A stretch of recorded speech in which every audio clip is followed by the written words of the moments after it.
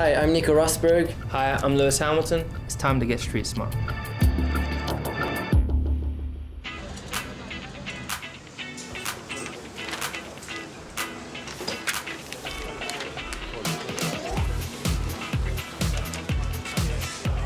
Try it out, you go first.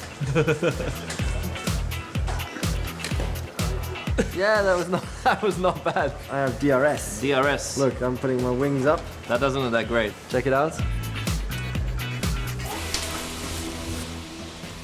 A paper plane, but it actually tells us quite a bit about aerodynamics in Formula One, which is probably the single most important performance differentiator in the sport that the teams have control over. The aerodynamics of these cars borrows a lot from the aerospace industry, and as you can see on this paper plane, it has some little flap-like devices towards the rear.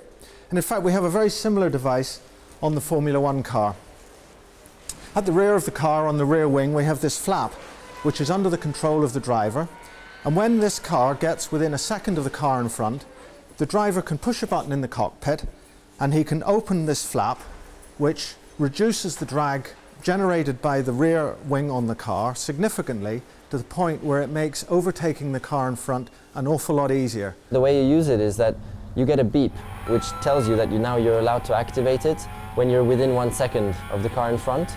And so then you wait until you get to the white line. When you get to the white line, you can push the button that puts down your rear wing and gives you extra top speed to overtake the person in front.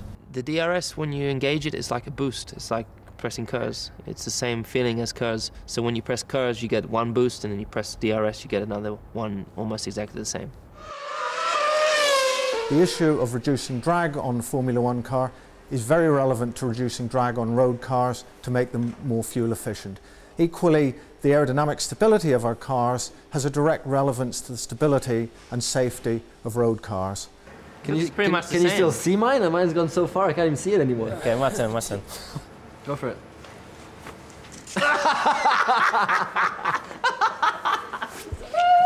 That was pretty bad, actually. I was so sorry, man.